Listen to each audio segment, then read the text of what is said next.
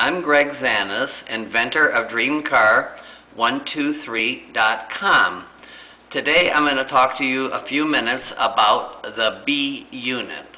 The B unit is a pre-poured concrete unit that helps build our up-and-coming future pyramid building. The pyramid building is very important to the car because it gives the car a place to come home to. If you look over here in the painting, you'll see a finished B unit. This is a precast concrete unit. It has 4 rooms in it. On the side that the B is on would be outside of the building and would be covered with glass. If you look a little bit above there, you'll see a hole in the ground. And what we do is we fill that hole in the ground full of concrete, let it set 24 hours, and then we pop out the B unit. Every single day we'll be able to pour a B unit. This is also kind of nicknamed a ground mold, and all of the units are called wedges. These wedges eventually build our 33-story pyramid building that we'll be slowly telling you more about as we go.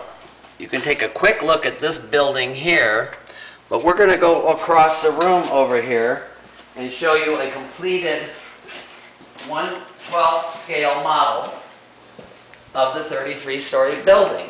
If you look here, if you look up closely, you'll see all the B units are blue. These are, of course, are precast. The building will be poured in precast units and eventually stacked, very similar to setting bricks and very similar to the original construction of the pyramid. If you look on the inside of the B unit here, you'll see how it goes in a little bit, and it's the shape of Tennessee. Over here on the ceiling, we have the actual B unit. The only difference is this is 1/12 scale. These, of course, are upside down, but what you see again is the shape of Tennessee, which we call the wedge, and you'll see 4 individual rooms. Each one of these will accommodate part of your living. Of course, the big room here is the bedroom. This will be the living room. One of these large rooms will be the bathroom. And of course, you'll have a study here. This particular unit is made to accommodate 1 to 2 people. And after it's poured, you can see that there's a plexiglass, bulletproof plexiglass floor here, and you'll see the lighting coming from the floor onto the walls. So 15-watt neon light bulbs will be inside of the floor, and 4 of those 15-watt light bulbs, which is approximately 60 watts, will light the house, the whole room, very inexpensively.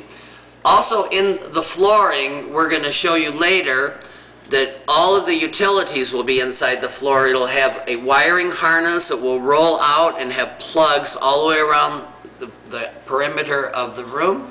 It'll also have forced air heating inside of the room, and also light will transmit from the center of the building all the way to the outside of the building, and from the outside of the building to the center of the building. We're also covering all of our units very much with tin foil. This is a way of trapping light, because today when you turn on the lights, your average walls absorb most of your light. We want to reflect the light off of there. Of course, like I said, we want to try to use 15-watt neon tubes. And here is the outside side of the B unit that would be covered in glass, and of course allow the sun to come into your unit. When the unit doesn't have any sunshine coming from the unit, we'll also have re-refracted, reflected light, and we'll explain that to you a little more in depth later. And I'm Greg Zanis, inventor of Dreamcar123.com. Thank you very much.